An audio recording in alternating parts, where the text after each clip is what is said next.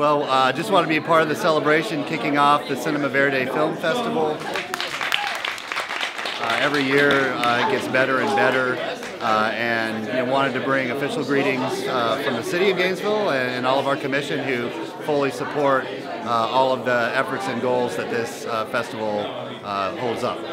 Can you speak a little bit about the recent proclamation about February? Sure, I've got it in my pocket actually, and we'll be reading it to all the people in attendance. But it was really an official way that we could, as a city, express our support for and an enthusiasm for what Cinema Verde does for our community.